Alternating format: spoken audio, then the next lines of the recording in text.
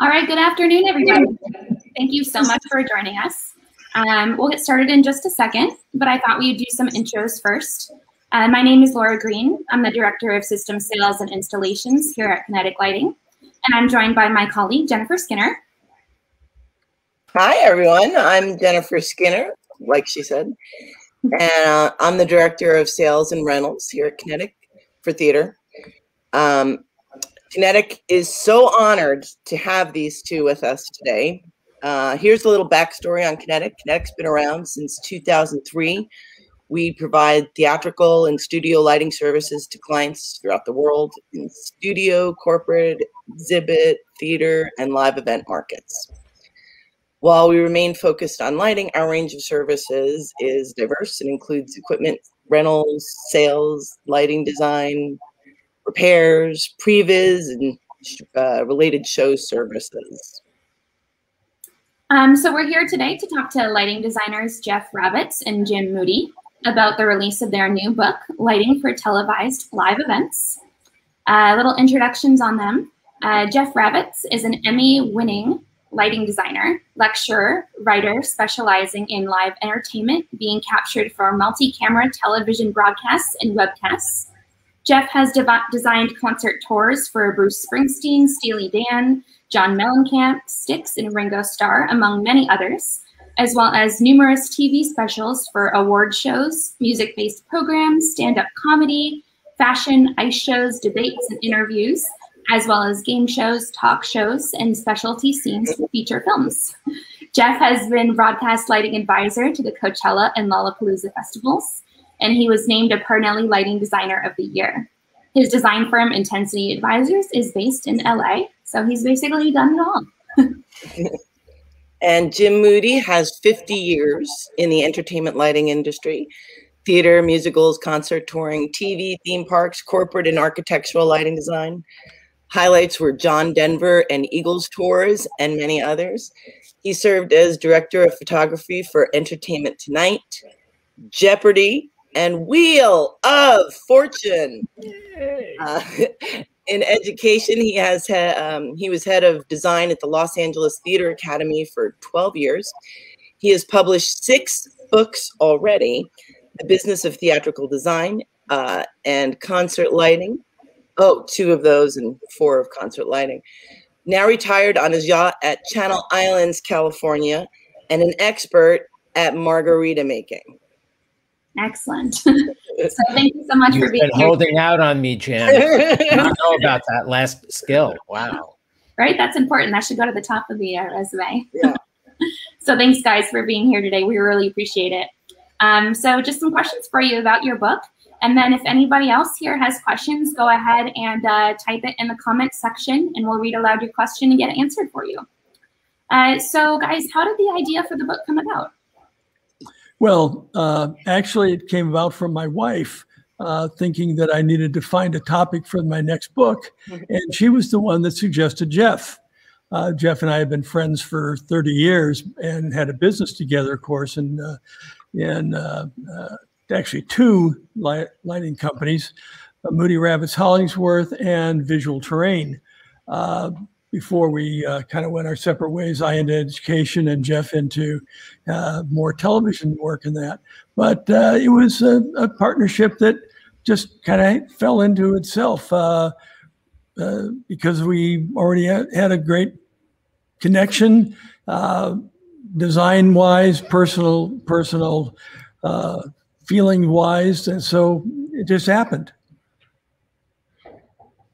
Yeah, it was a natural thing. You know, I had never written a book before. I've written a lot of proposals and articles and so forth.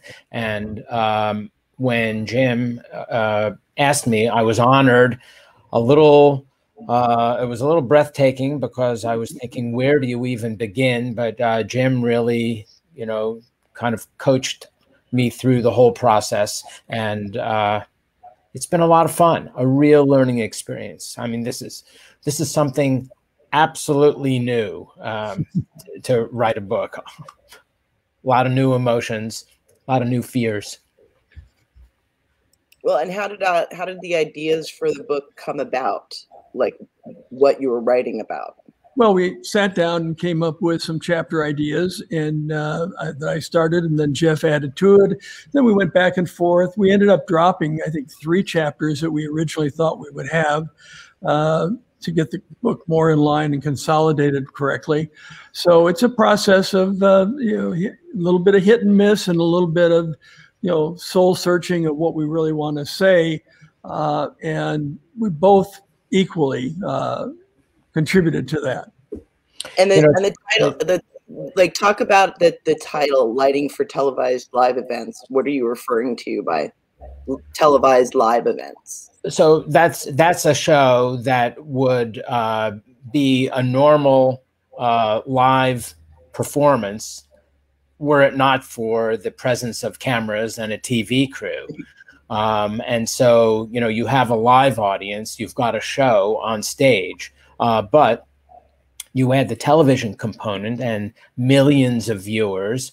Some of them are actually paying viewers, just based on pay-per-view or subscriptions, or just making advertising revenue for the broadcasters. So there is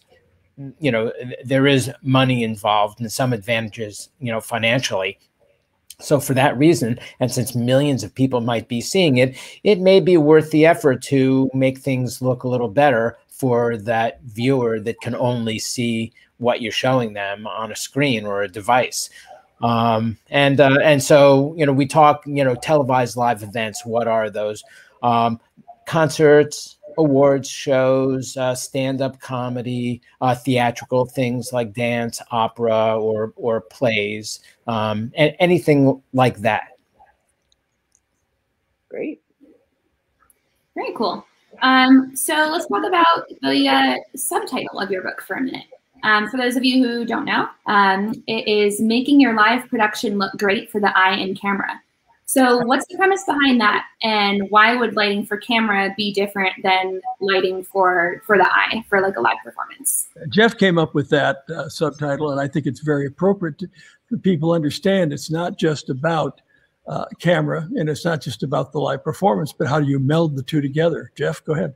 Yeah, well, when you think about it, no camera can really compete with what the human eye can do. It gets closer all the time, but it's still not really there. Right. The eye can see super bright things and super dark things all sort of in the same field of view. The camera has a harder time resolving that, to a certain degree. The eye can see all kinds of colors. The camera has trouble with certain colors, and certain things look different on camera, color-wise than they do in real life without a lot of adjustment. And every time you make an adjustment, you might lose something somewhere else in the spectrum. So it's still kind of a work in progress. And when you think about it, the viewer at a TV show is always sitting in the front row. You've got a sort of a nose-to-nose point of view. And so the close-up, which doesn't really exist in live shows unless you are in the front row, and even then not as close as when you're watching on TV, that can really reveal a lot of the flaws. One bad angle, and you've got something that's not very flattering on a performer. One sort of misstep with intensity, it could be a little too bright or a little too dark for the camera. So that's what we're talking about. Make your show look good for the eye and the camera. But the premise is really that if it's done right, and if it's done with a certain amount of sensitivity, you can make it look excellent for the live audience as well as for the camera. And that's kind of the concept that we're espousing here, that if it's done right, the live audience doesn't really know that this show has been, possibly adjusted for the camera.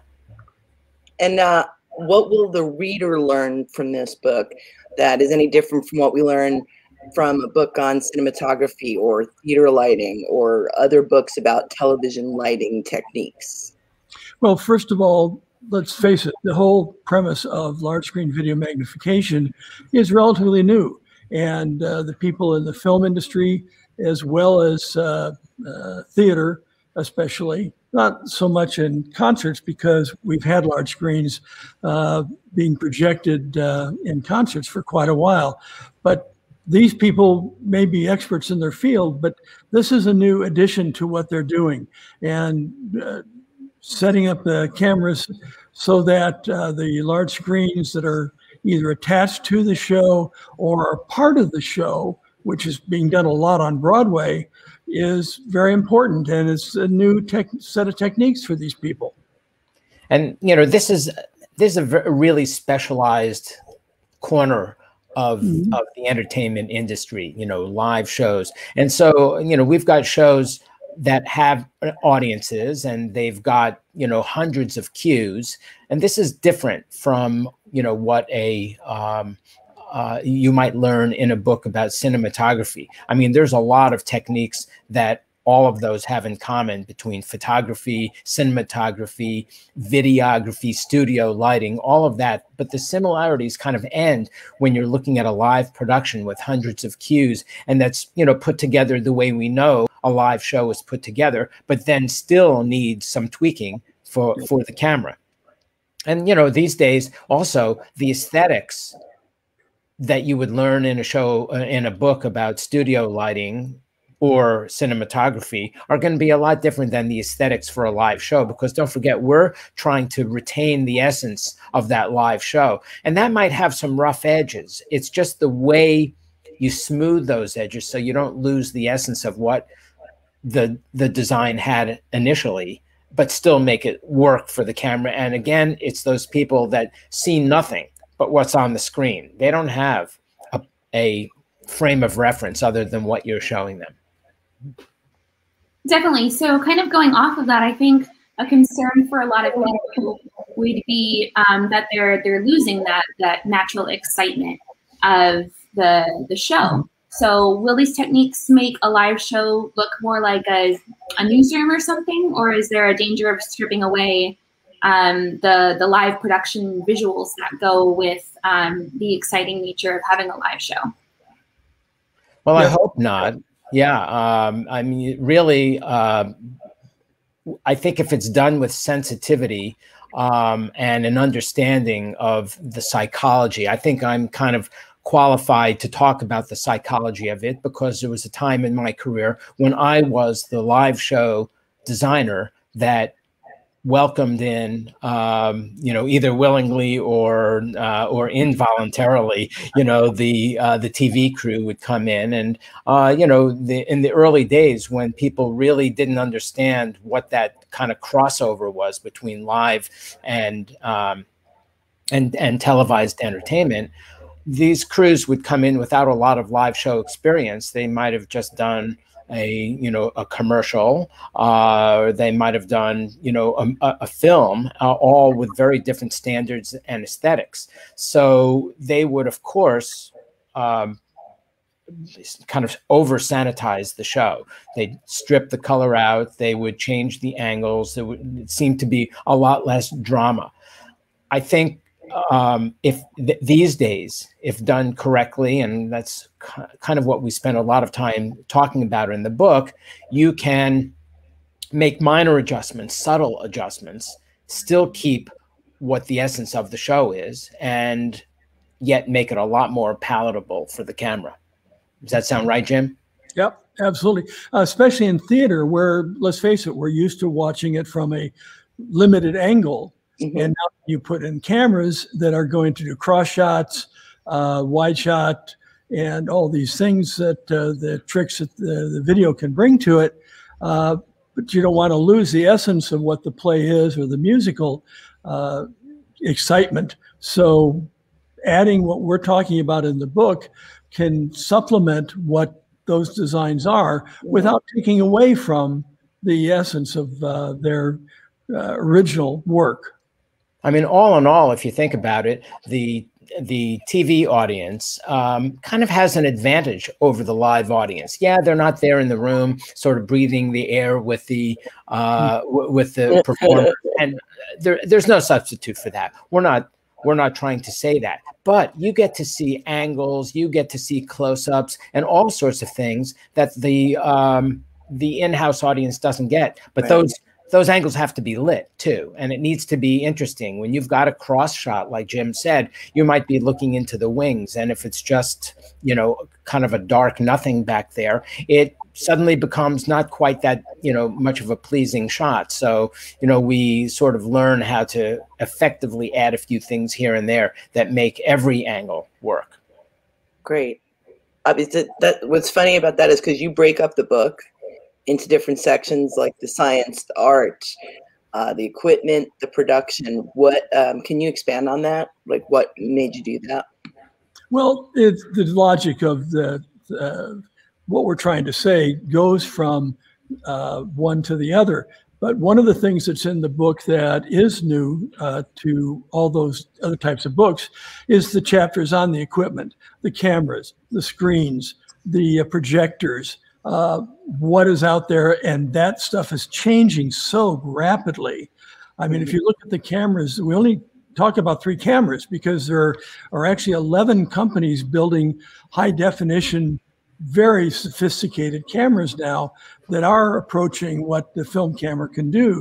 So the idea is not ultra high definition. Ultra high definition is right. So we're not trying to make them technicians, but we want the line designer to have enough knowledge so when they sit in a production meeting and somebody says, oh yeah, we're going to use the red camera this, or we're going to do this Sony camera, they have a sense of what kind of light levels those cameras can produce for them, and what the lenses, for instance, that are available for them might be suggesting that the LD brings into the picture.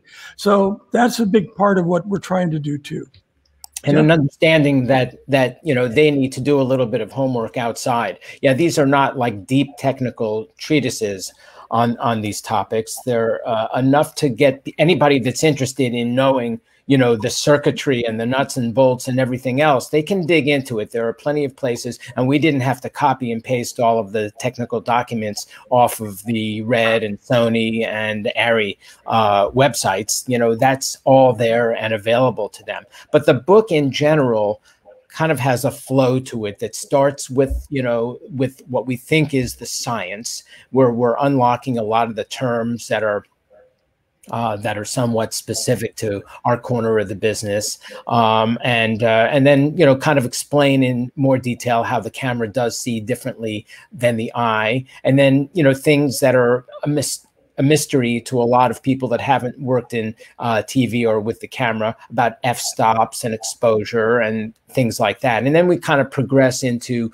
the art of it, where we talk about color. And, you know, needless to say, there is a lot about color. It's such an important topic in television lighting of any sort. But again, we're dealing with, you know, performances that might use, you know, really strong brash color, and there's color correction that needs to be done, and there are all sorts of discussions about that, and balance, composition, and then we do talk about the equipment, as Jim said, and then eventually, and we go into some detail about LED walls and projectors and things like that, but just enough to give you a taste of it. And then we go into production, where we have case histories by respected designers out there that talk about situations that they've been in, and then we talk about things like the TV truck and so forth. So we think that there's like somewhat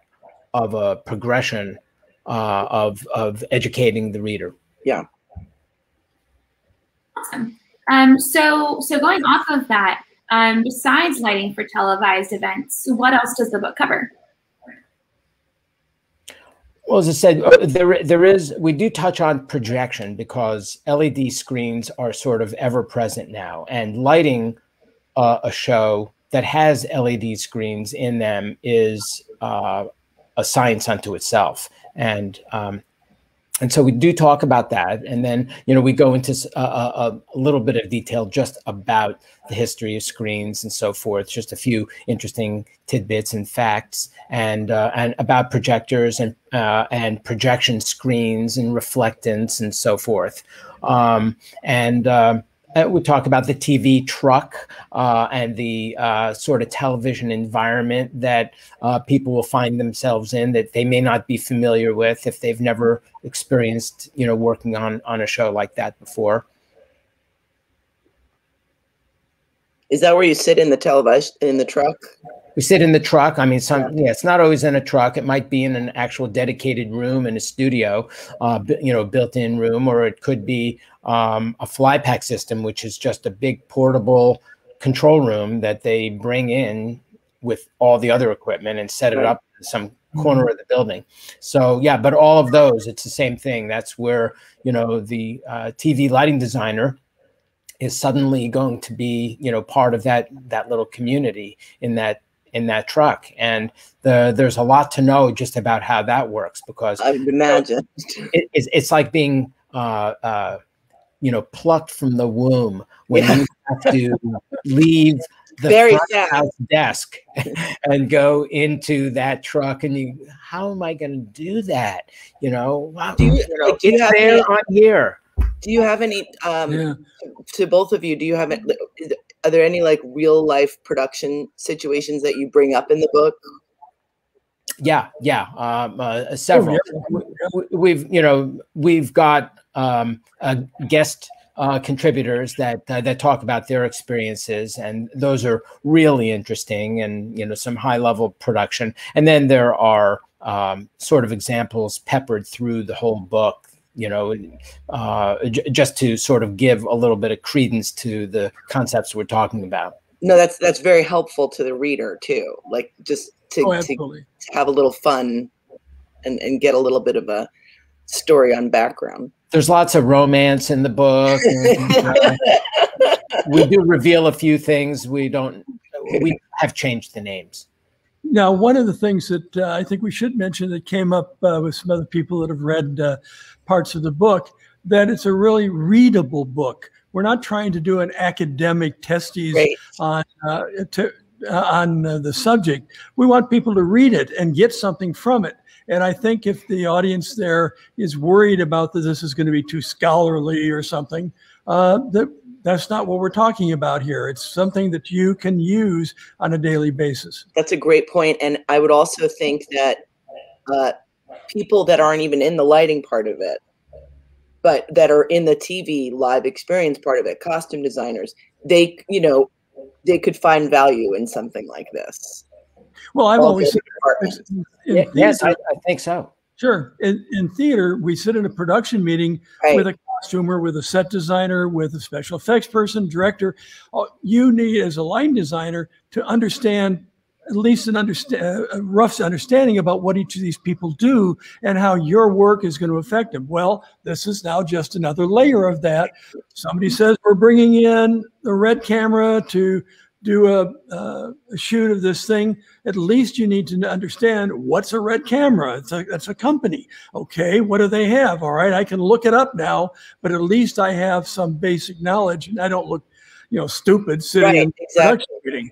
Well, just like the lighting designer wants to be able to interface with the set designer and the costume designer on color and all sorts of things, those people also should be wanting to interface with the lighting designer for the same reason. They have a vested interest in making sure we do it right. And when television is involved, it's a whole different story. And they are going to want to make sure the colors that they use are TV friendly and so forth. So, we're kind of aiming this at those professionals. We're aiming it at college students. Any student could be high school student. High school students are so much more sophisticated and advanced than they were in when I was there. So I know that many of them are already forming, sharp and clear ideas about what they want to do in the business. And then, of course, grad students, anybody that either wants to know more about the topic, just so that they can know a little bit of everything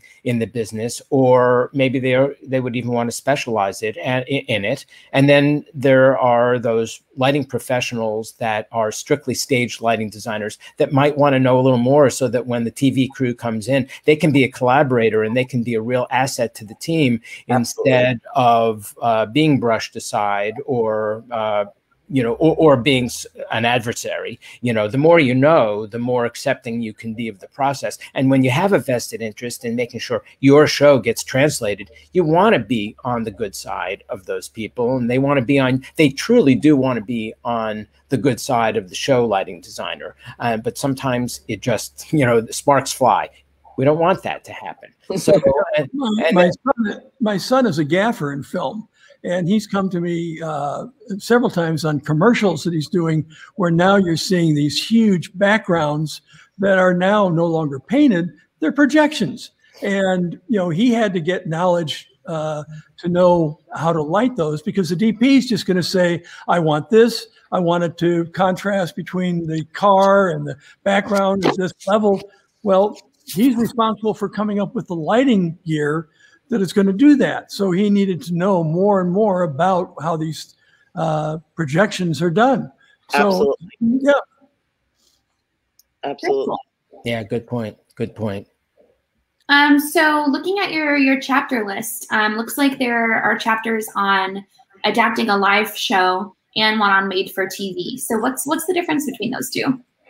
Jeff? So, well, adapting a show is taking a show that's already been designed and executed for live production, but then adapting the show, which may be scheduled for a television special or a shoot. Sometimes it's only for archival, but assuming that it's you know, a show that's being tailored for a TV shoot, coming in and making all those adjustments that need to happen so that the live show looks good on television and also still maintains the original look.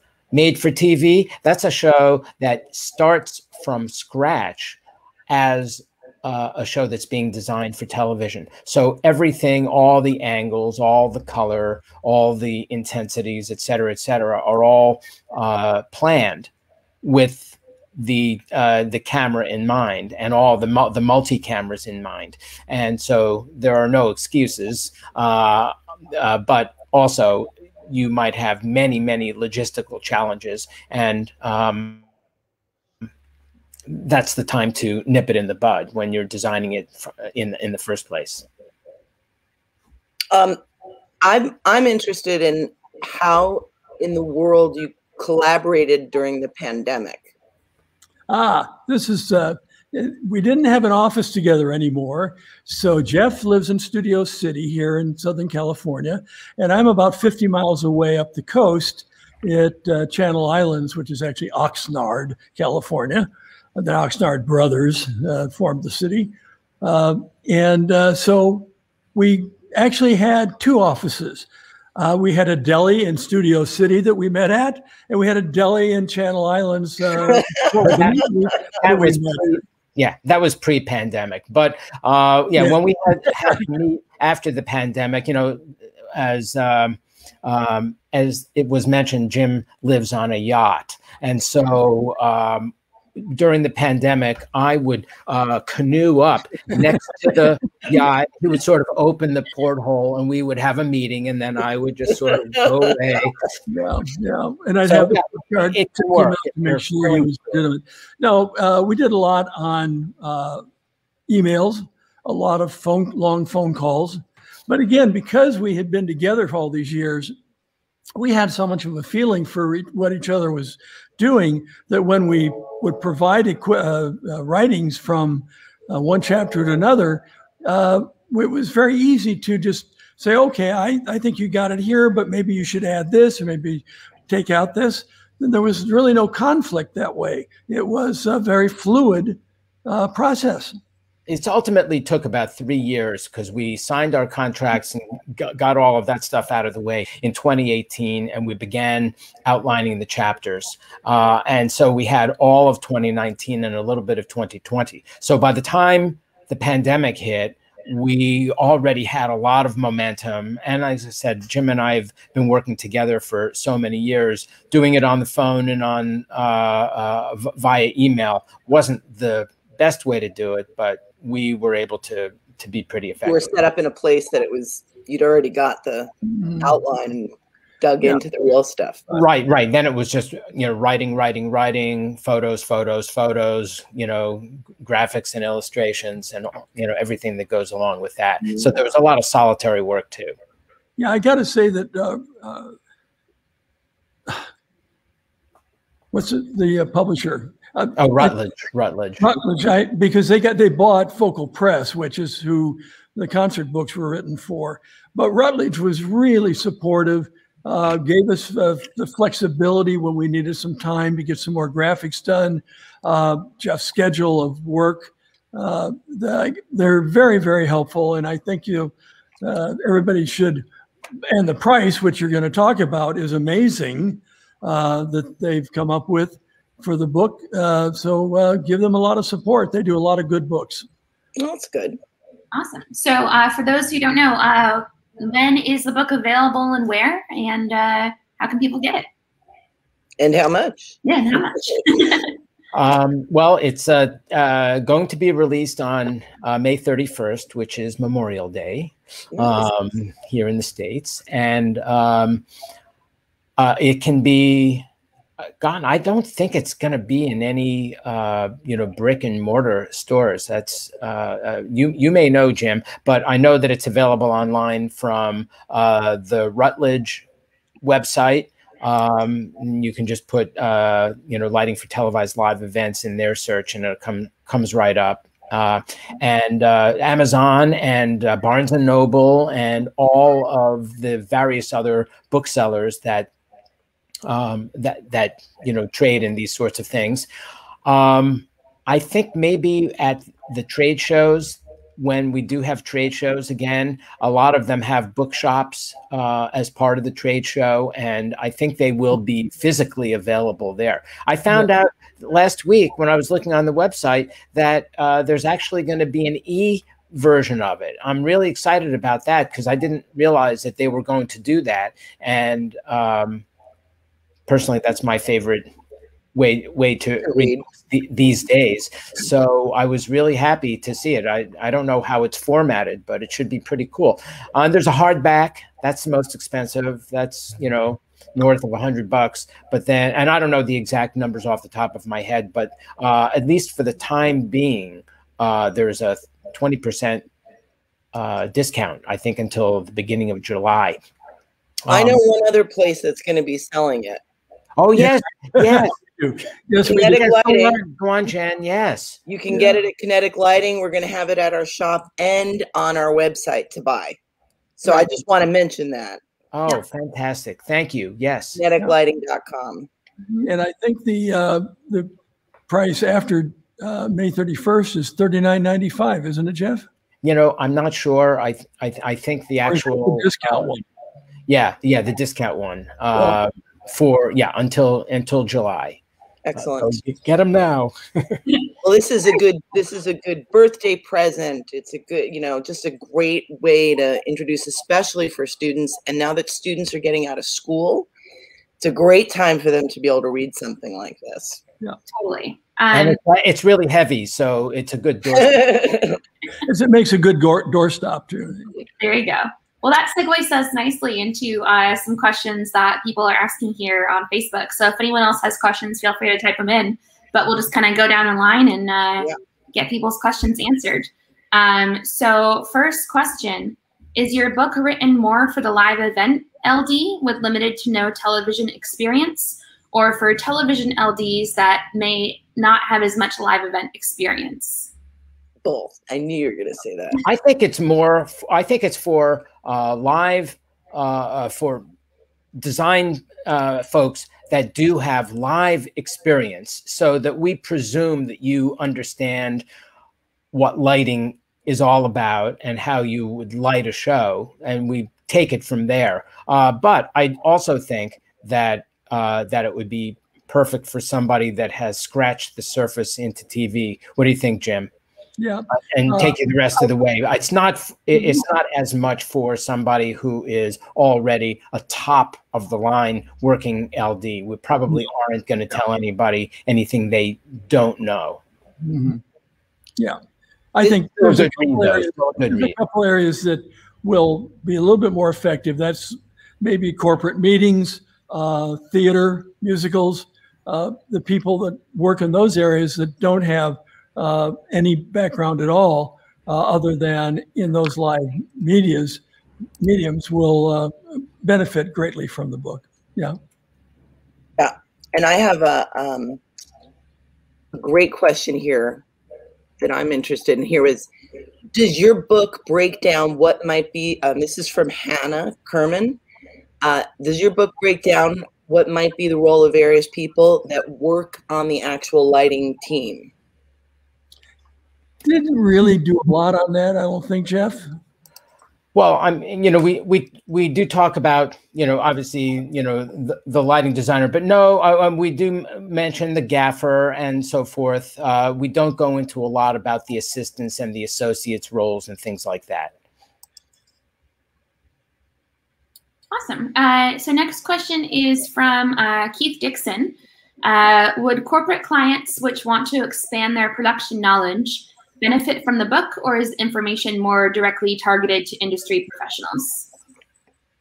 No, I personally think that they would benefit greatly. I think that it's readable in that respect. It's, it's written in a way that, that can be digested and understood by, anybody that's, that's got some sense of what production is all about. I'd say if you had zero idea of what production was all about, you might find it interesting, but you wouldn't be able to relate to a lot of the references in the book as much. So I think somebody like that, a director or a producer, I think they could find it extremely helpful in understanding what goes on, with the lighting of that show. Yeah, I think that's important all around. Like we were just talking about with working together, anybody should be reading this that works in this field. M Entertainment Group has a question. Are there any explanations in the book with how to deal with different frame rates of cameras and fixture modes to make them flicker free? No. Again, that goes into the technical area that we did not want to overdo that. There's books on that already that are available. So that wasn't a primary function of the book. Yeah, we don't go into that deeply. There are references to the fact that, especially with LEDs, there is a discussion about, about frame rate and about syncing your camera and your screen. It also relates to the screens and the LEDs with the cameras and the lights. So there is reference to it, but it does not go into a how-to. Got it. Let's see. So Bud Horowitz is asking, even in corporate events that aren't being televised or even on IMAG, but are being shot for archival purposes, that CEOs are going to look at the videos. They better look good. So I guess it wasn't so more much of a statement. Statement. Sorry. I'll get you a different question. But it's real. I'll just kind of tag on to that. It's true. And one of the sort of areas that we do say that we're aiming towards is the LD that's lighting for an IMAG screen or just for archive, because it is important. And even on the IMAG screen, it's important that the person who is watching that show from the back row of a stadium or an arena also gets a balanced picture. So there's a lot that would benefit those people. And I think it's extremely important. Even if you consider the fact that if a show is not being televised at all, it is being televised, because these days, 15 minutes after the show, it's going to be up on YouTube or Instagram or somebody's website from their phone. And, the phones are getting better. Phone cameras are getting better all the time. But there are, auto iris issues and things like that that just kind of make it not a really perfect reproduction of the show. The better the lighting is, the better it will be. And then, there is something to be said maybe this is kind of self-serving on my part to say it, but there's something to be said for good. Once you get a show kind of tweaked for good TV lighting, there is a chance that it actually will be cleaner and make all the statements that you would want to make, but it's a little bit more balanced. So, you know, everybody's going to have their own opinion about that. But I think if you do it correctly, you can improve almost any show. And do you discuss from Sam Molitaris, do you discuss tips for collaborating with shaders? Yeah, there's a lot about that. And I would imagine not everybody knows what a shader is. The shader is the video controller. Shader is kind of a slang term, but it's the video controller who is the engineer that calibrates all the cameras, and then during the show is operating the exposure for all the cameras, the iris, and they have color control and various other things that make them your partner. When you want it to be your best friend, because they can sabotage you or they can make you look real good. Yeah. Yeah. So there's quite a lot of reference in there about the shader. Yeah. No, that's good to know. And there's just a little joke here from John Gresh that I don't want to miss. How do you autograph those who decide to get an ebook? Yeah, well, you know what? I'll email you a digital signature. Love it. Very good. So we were just speaking of phones and how everyone is filming everything with their camera phones these days. So Bud Horowitz had a follow-up to that, saying, speaking of phones, how do you balance between camera and phones? He is an artist that watches uploaded phone videos all the time. So do you make it for that really great, high def camera, or do you make it for people's iPhones? Well, look, if you've got high def cameras in the room, because the show is being shot for those, then that's kind of what your priority is going to be. But I think that if you get it good for the high def cameras, you're getting it good for the iPhone. What is the problem generally with the iPhone? If you look at the iPhone videos that I see a lot online, just the live, from the balcony, from the main floor, whatever, it's the imbalance. It's the fact that one person on stage is 3 times brighter because they've got 4 follow spots on them. Nobody else has any follow spots, or everyone else has 1, or, you get the idea. It's just not, it might be balanced for the eye, and the eye can take it. That's the whole point. The camera can't. So that's why you see one person, the iPhone camera chooses what it's going to balance for. And if most of the stage is at one level and one guy is 3 times brighter, it's going to probably balance for the darker, broader area. And that one guy is going to just look nuclear, like a snowball on camera. And there's all different variations of that, where certain parts of the stage go too dark because the iPhone is exposing automatically for the brighter person on stage. So I think if you get it all balanced, that doesn't happen to the iPhone nearly as strongly as it might have otherwise. Does that make sense, Jim? Yeah, absolutely. Awesome. Well, does anyone have any other questions before we wrap up? Go ahead and type them in. But is there anything else, Jeff and Jim, that you guys wanted people to know, or anything else you wanted to mention about the book? I think we've covered it pretty well. Jim? Yeah, I'm trying to think if we've left anything out. I will say, you write a book like this, and it's kind of a curse because you think of things daily. After the book is in. I got something from the publisher a week or so ago saying the book is out to print. And that's pretty much the steel door comes down. I can no longer sneak in the millions of little last minute changes that I was probably getting under their skin doing. And that's it. And then you think, why didn't I add this? Why didn't I say that? I could have phrased this just a little differently. It's a curse. Yeah. But it's edition 2. Sure. And somebody's going to say, well, why didn't you do a chapter on X, Y, or Z? Right. At some point, you have to lock it in and say, this is what we're doing for this time. That's what second editions are for. Right. Well, Joel Schumann has a question, but I think we did cover it. Do you talk about the different positions and what they might be between the live entertainment and TV and film? What the job description differences are between the two fields? Do you have a section on that?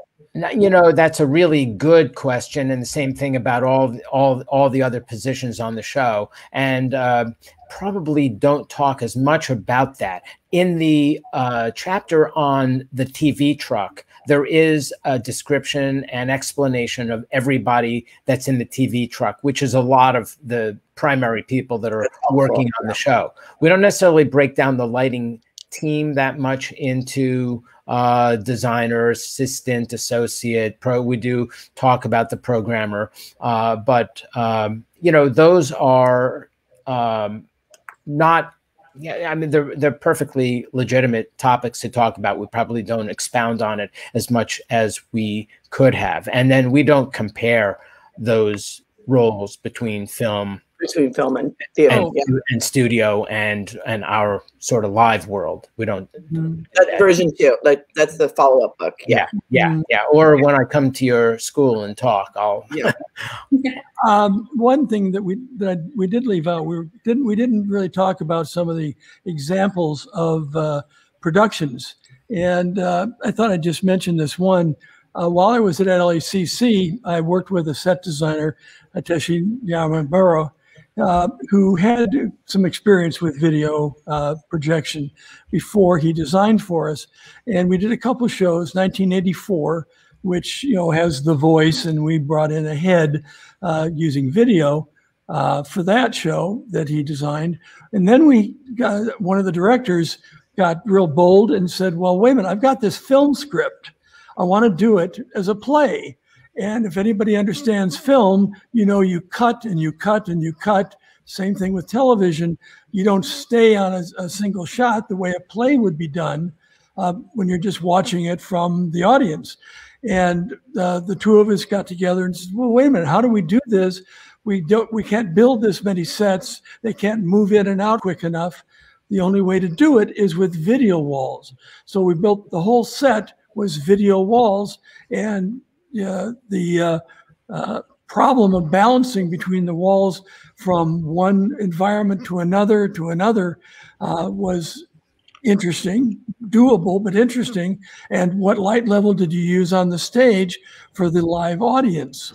And these things are something that can be done relatively easily if you just put some effort into it and do some little experimenting. It goes to the material you use for the screens, because we do in the book talk about the different acceptance angles of material that you can use for screens. And that's very important. Do you have a wide audience, or is your audience more contained? So you would pick a material that would go to giving you the brightest output in those environments. So there is something that the light designer has to get involved in with the even with this presentation of the video or slides, in this case, of these different environments. Awesome. So our last question before we wrap up today comes from Rachel Miller. Aside from lighting designers, who do you wish would read it to become more educated? Gaffers, cinematographers, directors, producers, students, etc. Yeah. Totally. I mean, this is a really excellent book for gaffers to read, and master electricians, and you know, everyone on the live show lighting team. Even the guitar tech should read it, because they just.